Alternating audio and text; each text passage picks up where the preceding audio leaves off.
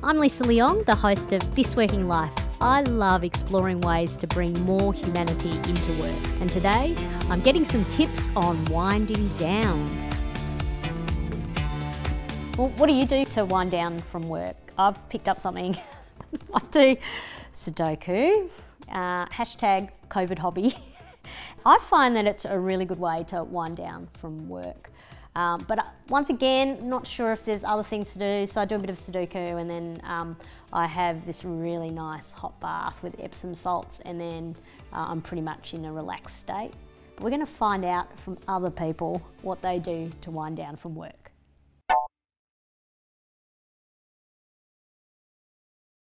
We went overseas on a big family holiday in 2011, and we downloaded all of the Harry Potter books as talking books.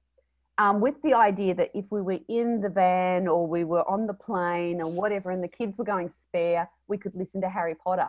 Now, the only one who got into it and got off on it was me. And I found it really meditative and put me to sleep, basically. And then if I was ever waking up, and I'm one of those people who would wake up and lie awake for 3 hours thinking about the world and the problems and and a good way to wind down. So it just definitely became ritualistic for me. It puts me to sleep. It calms me down. It stops me overthinking things. And it's just become my nighttime companion. It's very, very meditative. It means it's basically just white noise.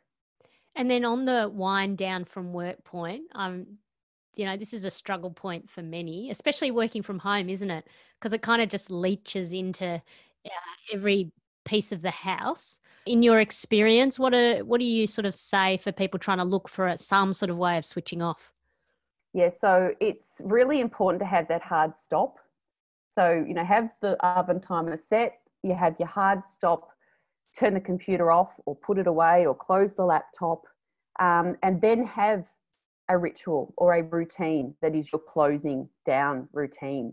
For mine, I'll turn everything off and then I'll stretch because you've been in front of the computer, even off and on all day. Same time every night? Yeah, yep. So that ritual for me is built around the fact that I pick my daughter up from the school train at 4 p.m.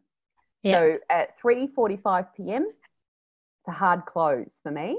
Yeah. And I'll do stretching and then I'll go and do my puzzle for 10, 15 minutes. It's a hard close and I'll turn the music on really loud. And it just means that I'm really switching it up. On the days where I've had enough by, say, 11 a.m. or 12 o'clock, same ritual. It's just a couple of hours earlier, but I do the same thing. Turn everything down or turn everything off. Turn the oven off, turn the music up and get on the puzzle. And then for the rest of the day, it's mine.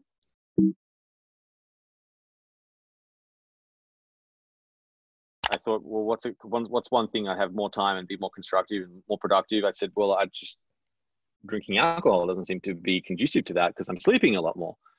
And if you just add another hour of, time that you're awake, you can probably do, 20 minutes more of whatever you're trying to achieve. And so I stopped, and it's been 681 days now. It actually opened up a whole other door for myself of personal discovery, alignment, authenticity, questioning what I do like to do and what I don't like to do. And actually one of the hardest questions which I experienced from that is, how do you have fun? What did you come up with? Actually, there were a couple of months there that was actually kind of, I don't know what I'm going to do for fun. What do I do? And so I'd fill the time with, purposeful things that maybe not necessarily were as fun. And then I got to a point where I was like, oh, I don't really find this fun. I remembered, I love to play computer games. I find that fun. I like to play board games. I find it fun to create another world and compete. I enjoy that. What are you saying to yourself in that moment? How are you motivating yourself to stay true to that experiment? I say to myself, is this conducive to the goal ultimately that I want to achieve? And it's a pretty binary answer. It's no. I'm putting my goal and what I'm trying to achieve in my life above that. so I'm not willing to compromise that. I am not negotiably committed to success.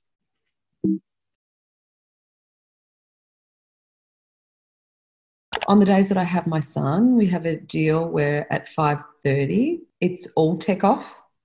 So for him and for me. So it's not really fair if it's one or the other.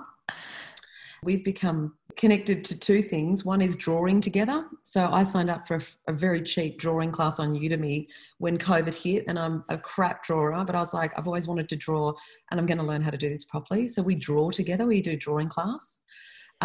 We play a game. We'll pick a game, or we have a campfire.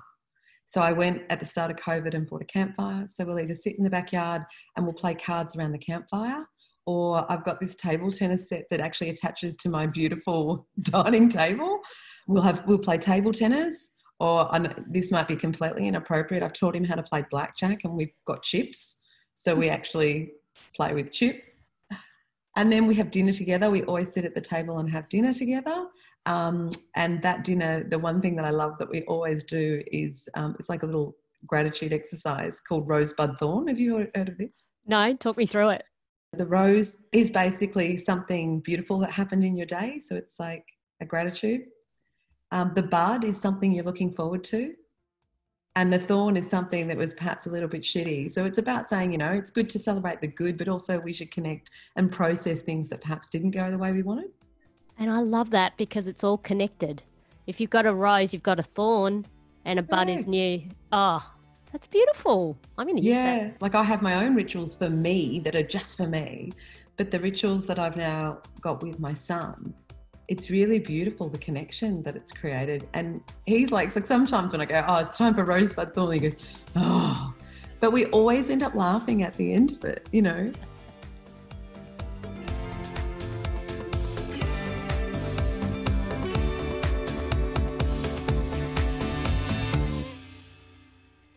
Well, I hope there was something in that for you. Don't forget to subscribe to the ABC Australia YouTube channel below and follow the podcast link for even more This Working Life. Till we meet again, keep working.